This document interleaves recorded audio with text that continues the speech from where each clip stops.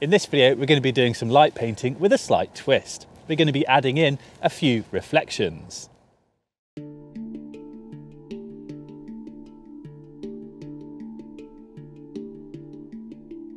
A light painting is created in the dark by shining a light source, perhaps a torch, LED or screen, through the frame while the camera's shutter is locked open.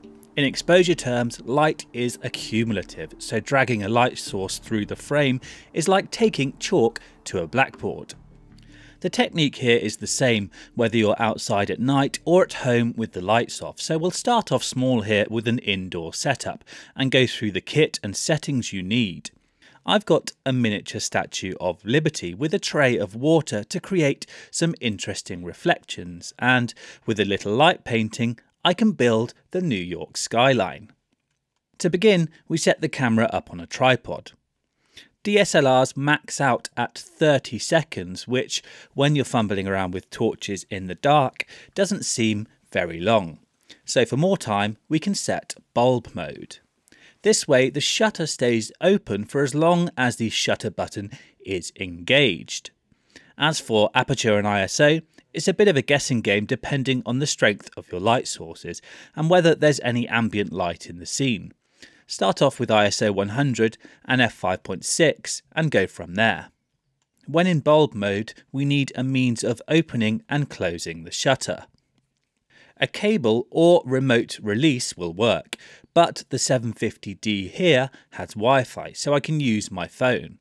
All I need to do is pair the camera and phone using the 750D's inbuilt Wi-Fi hotspot, and then log into the hotspot and launch Canon's Camera Connect app. Now I can control my camera with my phone. With bulb mode set, I simply press once to open the shutter and then again to close it.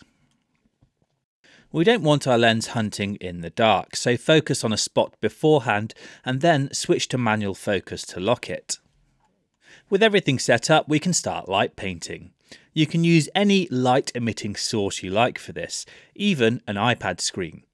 I've made a set of images of simple outlines for the Manhattan skyline, and by scrolling through the images I can build the city, one building at a time. So once the lights are off, I trigger the shutter and begin painting by moving the tablet across the water's edge. I flash a few dots of light in the background to create stars in my Manhattan sky. Then finally I use a torch to illuminate the edges of the statue. So that's our miniature city scene. Now let's try something on a slightly larger scale. We headed out to a nearby lake to capture some bigger reflections on the water. This time we used a few LED torches, and to add colour we shone them through different coloured cups.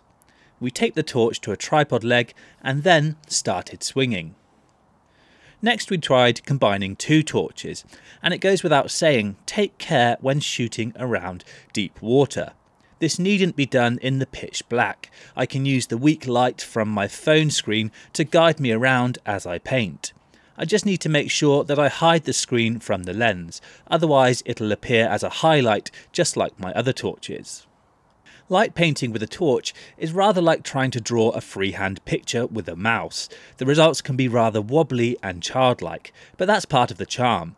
And with reflections we only need to paint half an object. The symmetry does the rest.